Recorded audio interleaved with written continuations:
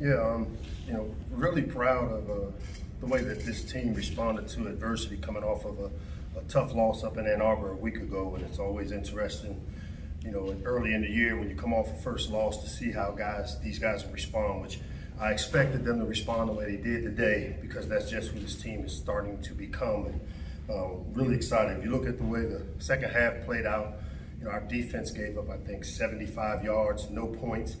To me, this is the third game in a row where our defensive staff, led by Coach Williams, has done a tremendous job of making the necessary adjustments at the half and coming out and playing really good defense for us. Big Ten wins are special.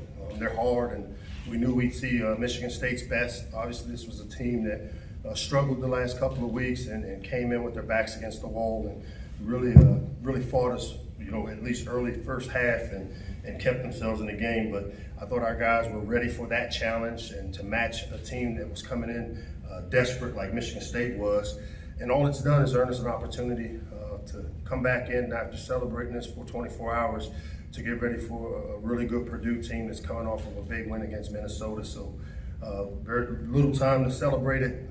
I am proud of the team, of the way we responded and played here at home, and hopefully we can kind of pack the shell and get some butts and seats next week, early kickoff for Purdue. And with that, I'll open it up to any questions. Start you right. Mike, first two possessions for the offense, you guys reached the end zone. What were you hoping to take advantage of early on, and how it felt like the game was moving slow for Toledo, meaning that he was a step ahead of everybody in that pocket? Yeah, I'll take my hat off to that kid. You guys have no idea what the last 24 to 48 hours has been like for him. And for him to be able to compartmentalize and get himself ready to play, and I'm sure he'll be in here pissed off and disappointed. He throws for 300 yards, 24, whatever, 31. And obviously the injury to his brother was heavy on his mind, and we did a good job of surrounding him. But I really liked the way that he was able to kind of compartmentalize and lean on his brothers, and that's what the culture we've tried to create for him. To start fast, that was part of our goal. When a team comes in like Michigan State, who were basically circling the wagons, we knew we needed to start fast to kind of take the air out of them, and I like the way we responded on offense. Unfortunately, defensively, we allowed them to go down and answer. So, really proud of Leah. And the way he responded, especially having a long week there at the end of the week. Antoine Middleton had a big day today. Can you speak as to what makes him such a uniquely difficult matchup for our opponents? I think it starts with his size and power. Obviously minus the 4 cracks we had at the 1-yard line after the long run, Twan has played really good football for us, and he kind of had the hot hand today, and we left him in there and fed him, and with a big-bodied guy like that, he wears down defenses, and eventually, something's going to pop. He brings something to the team in the passing game, caught a few balls, and then also has really improved in his pass protection. So, between him and Roman Hemby and Kobe McDonald, as well as the freshman Ramon Brown, we really feel like that room has done a tremendous job contributing. Coach, you mentioned overcoming adversity. How the flag at the end of the first half could have really turned the game around. How important was it to get the blocked field goal and kind of get the momentum back? And I guess what was your message to the team at halftime? Yeah, I'm not going to go down that rabbit hole about that flag and the lack of a touchdown, but again, we always talk about controlling the things we can control, and we can't control the referees, we can't control the calls. At some point, I think we'll earn the respect around here to where we are able to take advantage of calls like that, and all we can do is worry about us. And I was glad our defense, unlike me, I had to coach myself to getting re-neutralized and going back to neutral to let that one go. That one sat for a while, but was really happy that defensively they kept fighting, blocked the field goal, which kept points off the board, which was huge. Coach, I don't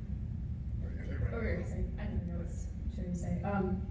Going back to Talia with Tua, was there any question as to whether he would even be able to play today? With, I can imagine where his mental headspace was, and on that note, does it make it even more impressive that he was even able to go out there and perform the way he did?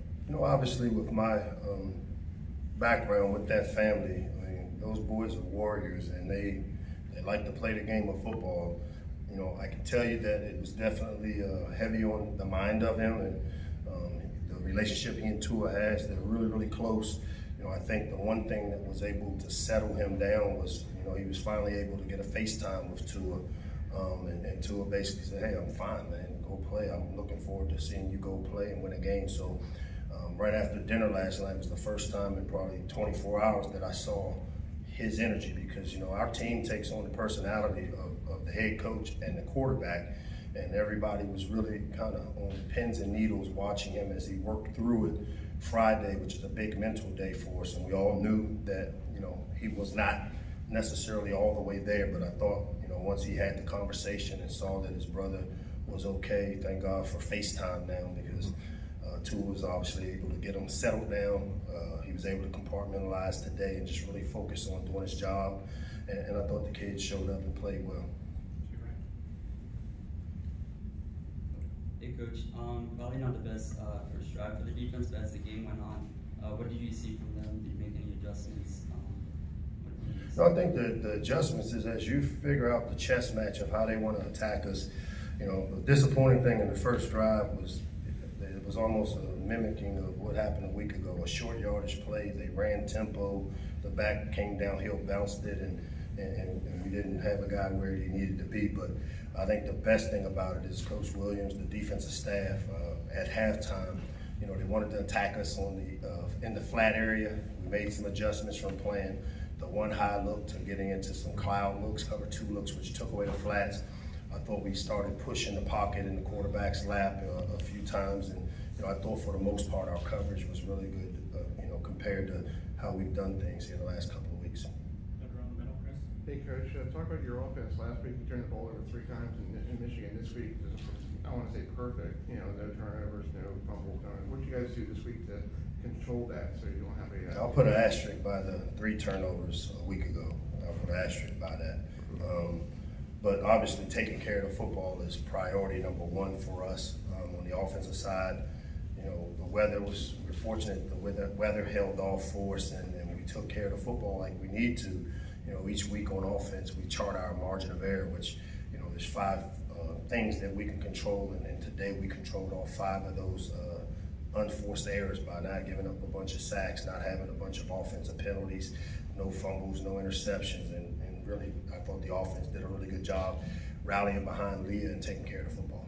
Back in the camera. Hey Lox, how's it going? Back here, over here. You know, I know it's middle of the season here, but this is 2 straight years now. You guys are starting 4-1. You went toe-to-toe with Michigan last week, handled Michigan State this week. Do you feel the vision that you have for this program starting to come to fruition a little bit with the success you guys are having? I see growth out of our team, out of our football family, as to be expected, but I continue to caution, we're not there yet. We still have a lot of work to do, and I do love coaching this group of guys, man. One of the things that's been rewarding and encouraging for me is just how these guys have really bought into everything we've asked them to do as coaches, and the player-led culture, you're starting to see it come to fruition. And so I really enjoy coaching these guys. You know, in year 4, this is where we want to be. And now what we've got to do is take it 1 week at a time and really put the work in Monday through Friday, and good things tend to happen Saturday when you do that, and I think they've embraced that philosophy. Second row, Joshua. Hey, how you doing, Coach? What's up, Josh? So Talia was able to extend several plays on several drives on 3rd down, 4th down. Can you talk about the performance of the offensive line? Yeah, I mean, those guys really kept them upright today. I thought we ran the ball efficiently, you know, minus down in the goal line, which when you get down there, you know, the big fella might have been out of gas a little bit. You know, he had the long run, and he seemed to start leaving his feet a little earlier than what he has been doing. And I sure would have loved to see us finish that drive with a touchdown there at the end. But the offensive line, as I've said, is the most improved unit on our team. And you know, the good thing about it, coaching, is that you achieve what you emphasize, and to be able to see the things that we emphasize from spring till now in the development of our offensive line really gave us the ability to have a complementary offense where when we need to run the ball, we can run the ball to go with the passing game that everybody knows we are pretty efficient at. Time for 3 more. Go back to the camera, Scott. 3 more. Sorry, Coach. short in the third quarter. You guys were up 11. You decided to go for it. Were you putting a numbers game there, or was your plan to be a little bit aggressive in those situations coming in? You know, the wind's a factor. Our kicker's kick line, the pooch line becomes, I mean, there's a lot of things that go in, and obviously it's no surprise we do use analytics, and it makes, you know, something that I study all week long. We get the books in. The win in the fourth quarter becomes a factor, so it is a chess match in there. And you know, the book kind of gives you a pretty good idea of going into it, of when we're going to go for it on fourth down, which allows your play caller. You know, we'll start a drive, and I'll say, hey, Dan, if we get to the plus 40, you're in 2-down territory, anything over 3 yards. Well, we got to 1. They said go for it. We had a good call ready to go. So it is some analytics, but I'm not just trusting this book. I'm also putting a little human element on it and continue to do so. Hey Coach, first few drives in the second half defensively, I think it was a 3-and-out, 4-play drive in some order. How important is it for the defense to set the tone in the second half, and how much pressure does it take off the offense when they're playing like that? Yeah, I mean, our defense, like I said, for the last 3 games has been lights out in terms of just the adjustments, and you know, we give up some cheap yardage there in the first half, and even, you know, a couple of times just, you know, not necessarily being lined up, and the communication was an issue early in the game. As you know, people copycat things that worked against you, and you've got to continue to, you know, work to correct the big plays and things that people have done in the past. And our defense, again, in the second half, Brian and those guys have really given them a plan that allows them to go in and play efficient defense, which definitely helps us on offense. Last question, Varun, to your right. Hey Coach, it seemed like you guys played really good complementary football today. You know, defense helped out the offense, vice versa, and special teams too. How does it feel to see all 3 phases of your team coming together like they did today?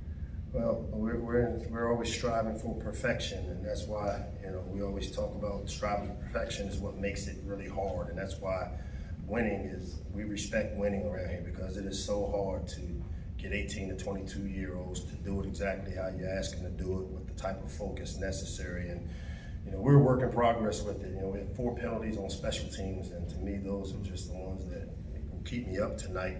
But I do see the players buying in and really trying to do the things we ask them to do, and that's really all you can ask. Thank you, Coach. Thank you, guys.